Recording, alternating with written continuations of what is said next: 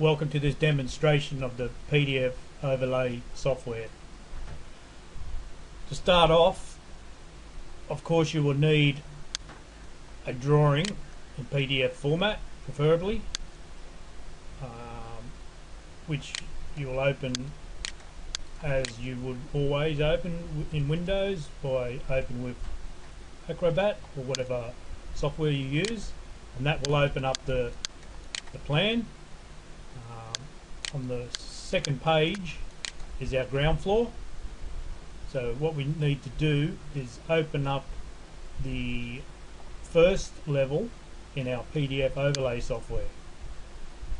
To do that, we click the folder icon, open PDF, open up the same drawing as we already have open.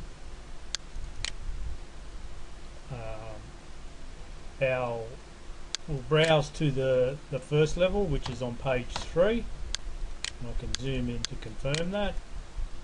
And this is our first floor plan, and on the left we have our ground floor plan. Now, next thing we need to do is set the scale to be the same, the zoom scale. So we'll put this one on 158% and then hit enter, and now they're exactly the same scale.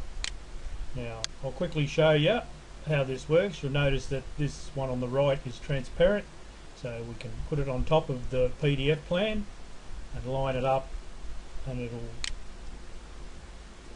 allow us to look directly underneath. Now for another example, I'll show you on the ground floor. We have this area in here, living area, and directly above it there's a void, but we have a wall going across here and a wall going across here. So we'll need to provide some structural support underneath it.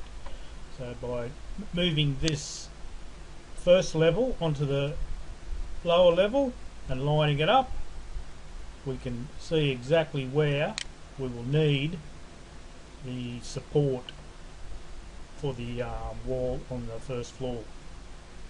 And that is how simple it is to use this software.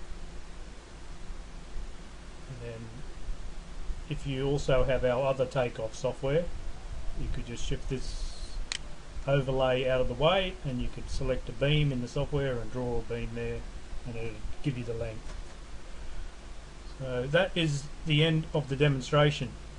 Thank you for watching it.